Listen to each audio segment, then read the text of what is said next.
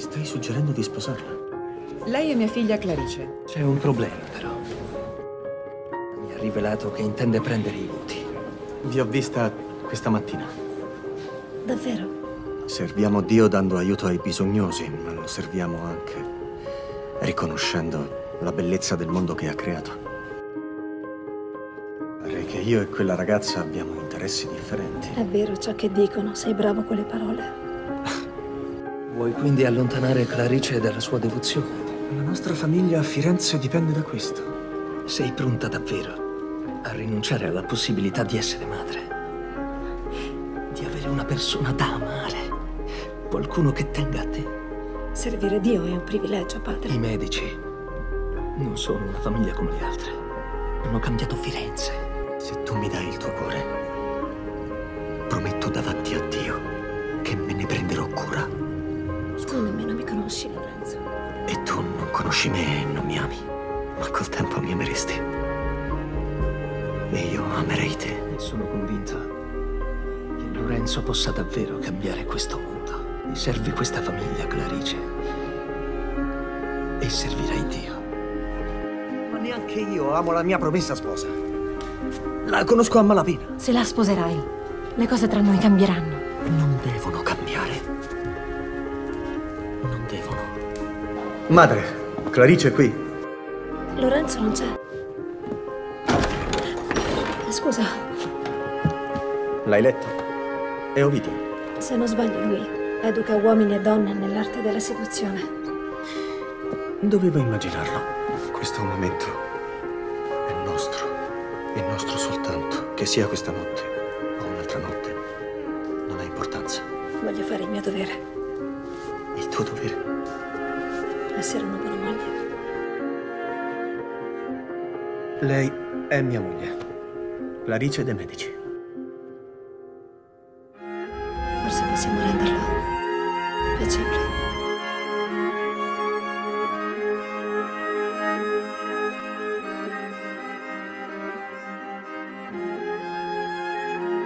Lucrezia Donati Ardinghelli.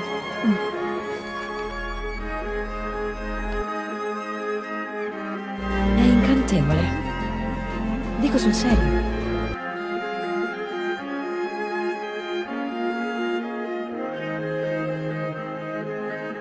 Volevo solo sapere come stavate. Grazie, siete gentile. Quando ci rivedremo? Ti farò sapere. Clarice mi aspetta. Scusate, ho tardato. Ti aspettavamo ore fa. Lucrezia Ardinghelli è molto bella. Lorenzo è giovane e privilegiato. Non è abituato a rinunciare a ciò che gli piace. Al nostro primo incontro ho detto che se gli avessi dato il mio cuore, avrebbe promesso davanti a Dio di prendersene cura. Anche tu sei bella e più che meritevole del suo affetto. Il marito è un mio importante alleato. Da mio figlio del tempo e lui rinuncerà ai suoi piaceri giovanili. A detta di tutti è l'alleanza con lei, non con il marito che ti interessa. E non lo farà perché è obbligato, Sono solo voci, Clarice. ma per amore. Se lo amate, lasciatelo. E spingerlo fuori dal mio letto non sarà sufficiente a farlo avvicinare al vostro.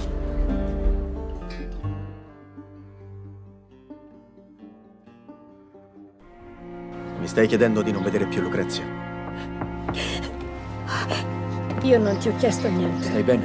Però non merito di essere umiliata davanti alla servitù, alla famiglia e a tutta Firenze. Cosa penseranno qui di me? Forse i fiorentini sarebbero stati più felici se Lorenzo avesse sposato una di loro. Clarice, non era mia Ma intenzione. il risultato è questo. Parlagli. Non oso farlo. Rinuncio all'amore, ma non al rispetto. Mio fratello è molte cose, ma non è senza cuore. Finché lo avrò, sarò una moglie esemplare, ma non avrai il mio cuore finché dovrò dividerti con quella donna. Clarice, fin dalla prima volta che ti ho vista, hai avuto il mio rispetto. Ho parlato anche con te, è vero? Sai quello che provo per te.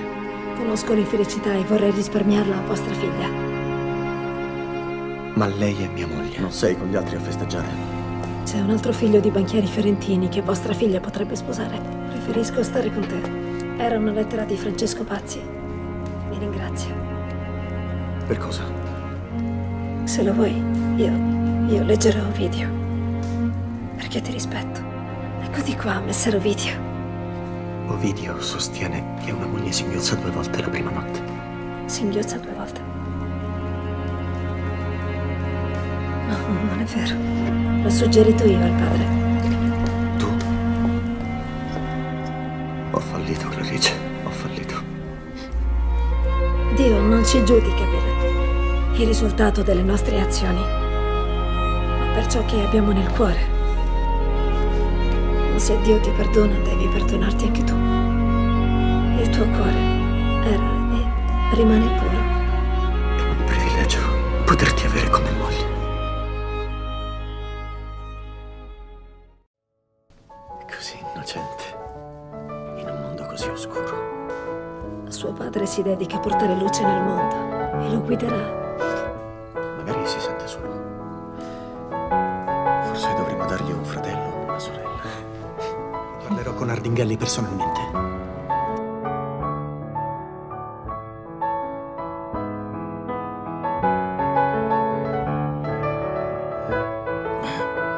Sua moglie ha fatto sì che avesse ciò che meritavo. Per lei perderti sarà stato molto doloroso. Lui vi amava. Ha mentito se vi ha detto questo. Sono poesie. Scritte per voi. Perché le state dando a me? Non ostacolatelo se anche voi lo amavate. Quello che fa non lo fa per se stesso, ma per tutti noi. Che ci fai qui? Dove l'hai preso? Clarice. Voleva che sapessi che tu un tempo mi amavi. Mi ha chiesto di convincere mio marito a sostenere Petrucci. Ha accettato. Perdonami se ti ho fatto del male. Ce l'hai fatta? Porto un messaggio, una lettera, che conferma l'apertura di Lorenzo a qualsiasi dialogo volto a ristabilire relazioni amichevoli tra Roma e Firenze. Come hai fatto tu quando mi hai mandato a Roma? Non ti ho mandato io a Roma, ci sei voluta andare. Ma sapevo di potermi fidare di te.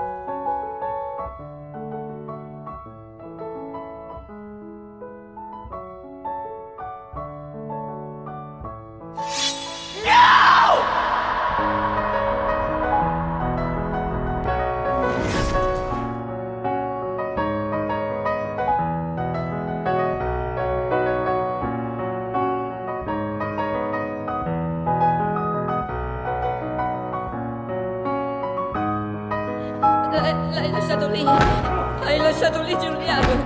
No. Oddio, vieni qui. Sei troppi. Quanti sono? Quanti sei? La cattedrale era piena, c'erano centinaia di persone e sono rimaste ferme. Andiamo a casa, devi raccogliere le forze. Devono sapere che sono vivo. Torna qui, vivi, per continuare a combattere. Oddio, seguilo. Ti prego, proteggi. Lorenzo! Clarice! Il tuo ordine non vale anche per Guglielmo. Non lo capisci che è a causa tua? Se siamo stati circondati dall'amore, dalla pace, così a lungo. Sì, è una guida, Lorenzo. Mostra pietà, ferma il massacro.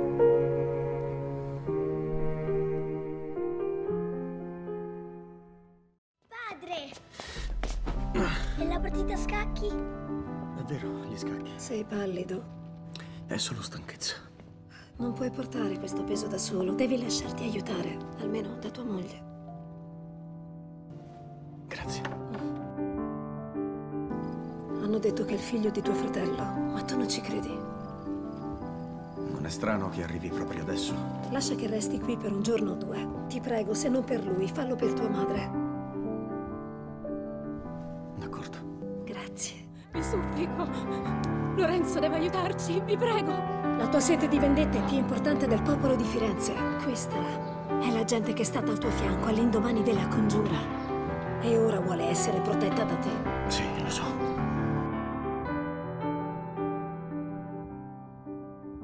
Prego con te.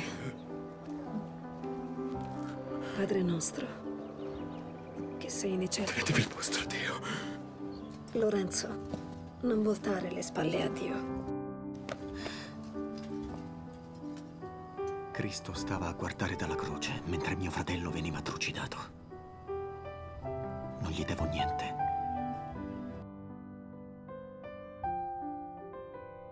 C'è il vaiolo al convento. Può diffondersi. Tu e i bambini dovete andare a Pistoia. Vuoi farci andare via? No. Lì siete al sicuro. Sarai nei miei pensieri. E tu nei miei. Sempre. L'hai invitata tu? Clarice, non Non avresti vedo perché i miei figli non debbano vedere i loro cugini. O mia cognata. Forse dovrebbero studiare la Bibbia per il momento. Non soltanto manda via la sua famiglia, ma decide anche cosa i nostri figli devono o non devono studiare. No. Messere, vostra moglie si è sentita male. Il dottore è con lei. E il bambino? È ancora vivo. Firenze viene prima della famiglia. Non ditemi mai cosa viene prima della mia famiglia, è chiaro? Perché sei qui? È pericoloso. Dobbiamo partire. Vostra moglie non è in grado di viaggiare. Ave Maria, piena di grazia. Stanno arrivando qui per ucciderci. Dobbiamo portarla via. No, muovendola potremmo perdere entrambi.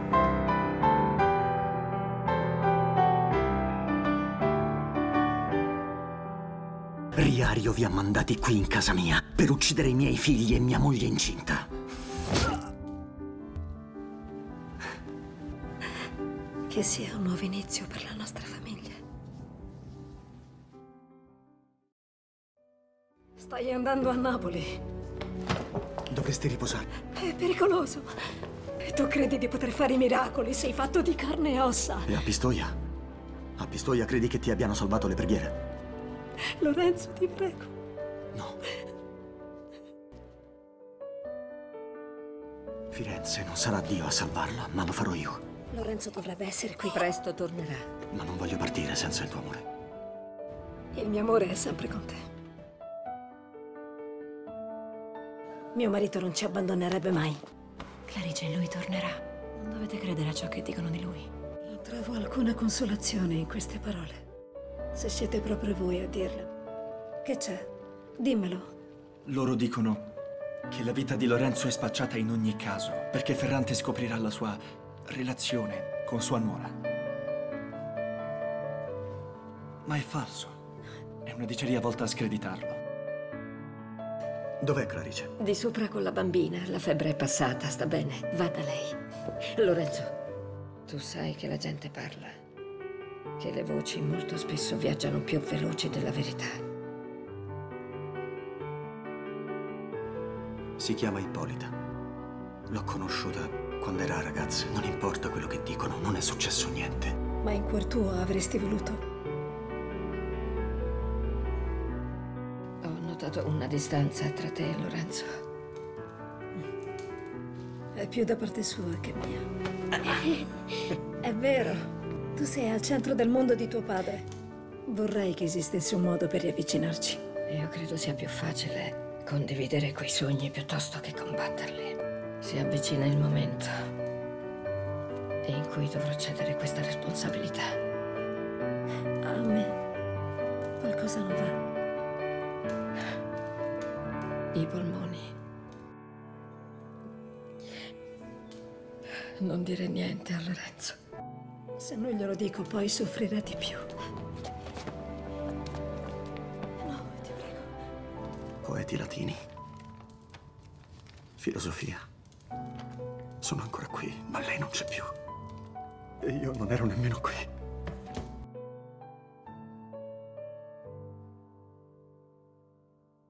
Quello che tua madre voleva più di ogni cosa al mondo è che tu realizzassi il tuo sogno. Non posso andare avanti così. Sì che puoi. Ma non devi. da solo comunque, te lo prometto.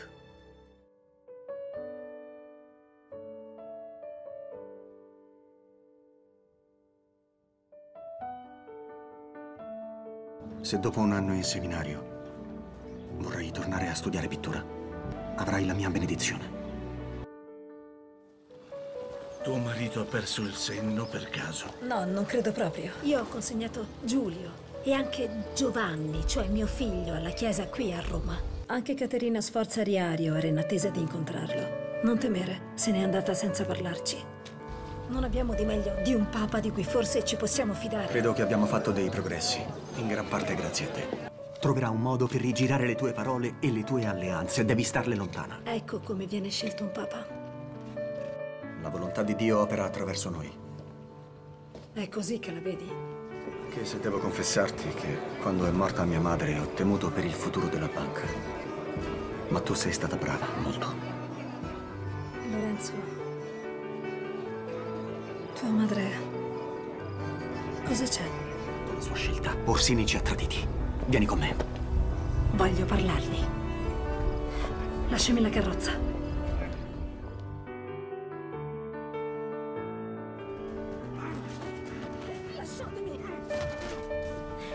Vostra moglie è stata rapita. Cacciate la città, ogni strada, ogni vicolo. Potete anche uccidermi, ma non tradirò mai la mia famiglia. Nessuno ha intenzione di uccidervi. Non l'ho protetta. Ditemi perché sono qui. Il vostro candidato è Giovanni Battista Cibo. Una mossa scaltra. E alcuni cardinali possono essere comprati. Sono i segreti dei cardinali. È vostro marito. Vive per la guerra. Desidera la guerra molto più di quanto desideri me. Stai bene? Sto bene. Che cos'è? Il modo per vincere. Se fosse venuta da te per negoziare con la mia vita in pericolo, avresti sacrificato l'elezione per me. Sì, certamente. Che cos'hai? Hai detto che sono stata brava con la banca. È davvero? Neanche mia madre avrebbe saputo fare di meglio. C'erano debiti nei registri e lei ha trovato un modo per colmarli. Come? Un po' da qui e un po' da lì. E io l'ho aiutata. L'abbiamo fatto per salvare la nostra città e la nostra posizione. Nessuno lo saprà. Lui sarà il Papa di Roma. E io ci parlerò dopo la vittoria. Andrà tutto bene. Chi avrebbe detto che dietro un viso così angelico si nascondesse una strega? È fatta.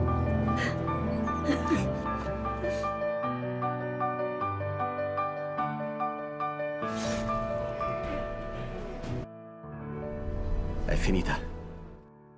È finita e abbiamo vinto. Hai visto il modo in cui Giulio ti guarda? Ma come ci sei riuscito? Attraverso la corruzione, attraverso i ricatti, le minacce, l'omicidio. È bellissimo, papà. È il più bello che ho trovato a Roma.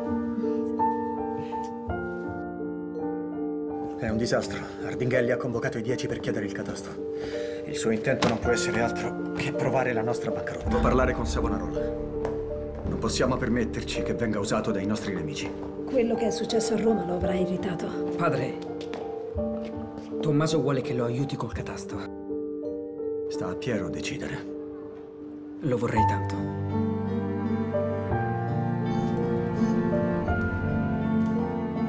Sarà l'ultima cosa, promesso.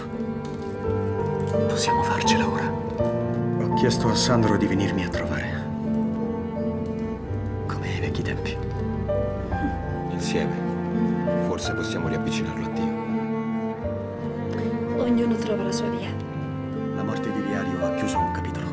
Iniziamone uno nuovo. Non passavi una serata così da tempo. Come vorrei ci fosse stato Giuliano. Io non voglio altro sangue, capito? Non per i soldi, non voglio... Fidati di me. Abbiamo il futuro a portata di mano. Grazie a Dio sei tornato. Per prendere Leonardo.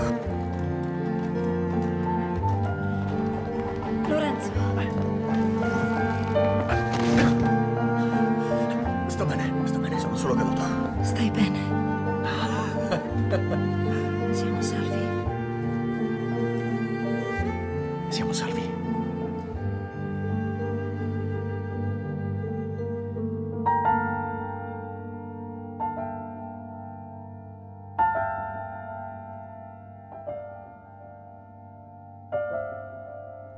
mia paura è che Tommaso non vorrà ascoltare ragioni. Deve farlo. E se non lo fa? Innocenzo ha accettato di pagare il debito che ha con noi a condizione che Firenze rinunci a qualsiasi futuro intervento a Sarzana. Lorenzo, possiamo guardare al futuro. Il buio è alle nostre spalle ormai. Non ha più detto una parola da quando è morto Tommaso. Sì, gli parlerò. Sta soffrendo. Anche tu dovresti. Sii un padre per lui. Anche il prossimo figlio ne avrà bisogno. Non sei felice?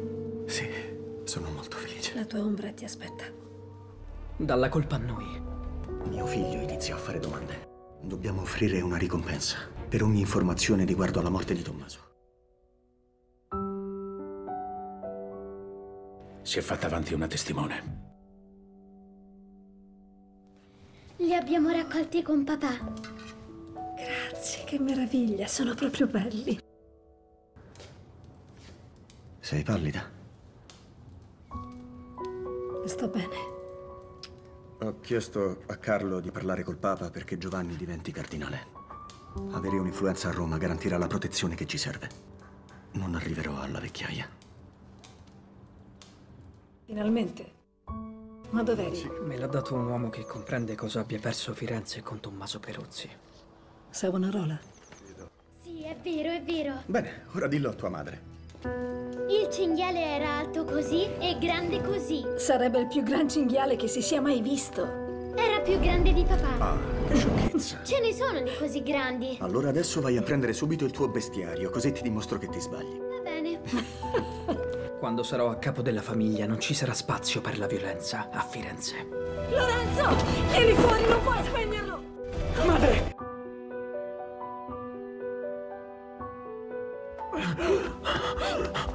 Questa è opera dei seguaci di Savonarola. Quando tu sarai a capo della famiglia, credo sia arrivato il momento. Dovete dire la verità a vostra moglie. Dirmi cosa? Non è lo stesso problema che ha avuto suo padre. Questo è molto più aggressivo. Da quant'è che lo sai? Ora lo capisci. Ogni cosa va messa a posto. E tu devi essere forte.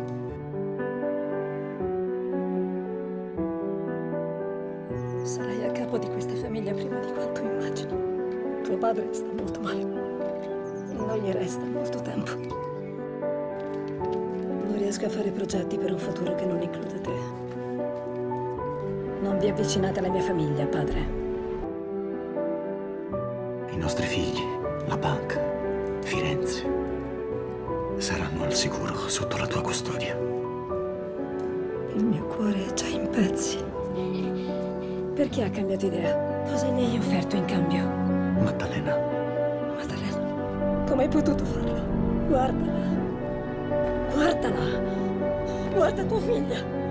L'ho fatto per la famiglia. Ma una famiglia costruita su cosa? Io ti amo. Ti amo moltissimo. Menzogna! Corruzione, cos'altro, Lorenzo, cos'altro? Per tutte le volte che ti ho fatto soffrire. Perché io potrei quasi perdonarti, ma sappiamo che non l'hai fatto per questo. Tu hai trattato tua figlia per il sogno di vedere Firenze essere finalmente il cuore dell'Europa, per essere ricordato.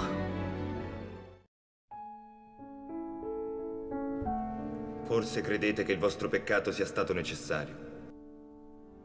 Invece, peccare fa male a voi.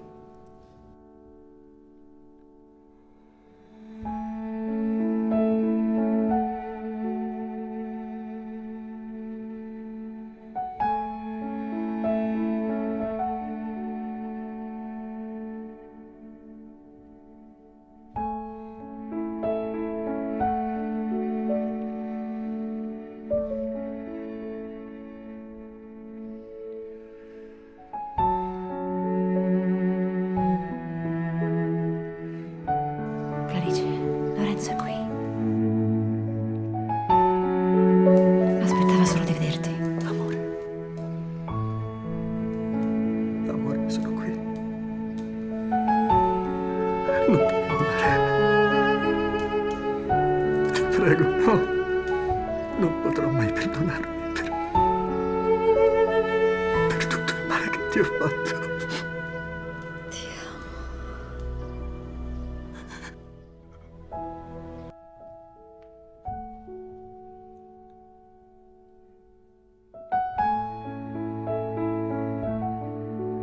Aveva paura per i suoi figli. E per la tua anima. Chi sei diventato, Lorenzo?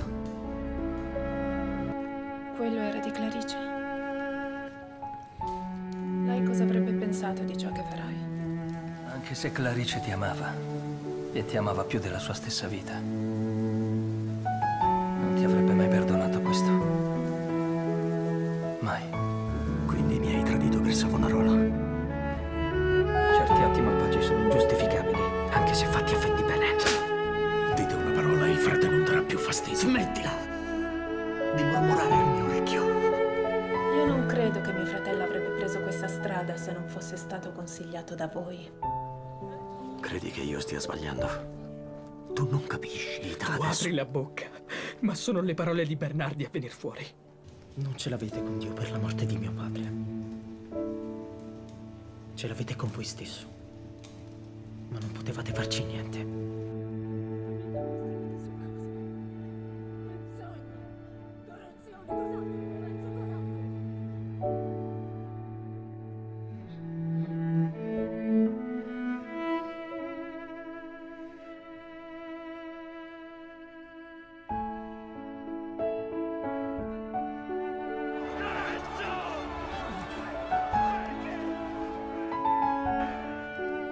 Perdonami, padre. Perdonami. Perdonami tu. Tu non mi hai mai deluso. Mai. No. Io mi sono perso. Mi dispiace. Io. Che cosa vuoi, Lorenzo? Chiedere a Dio di perdonarmi.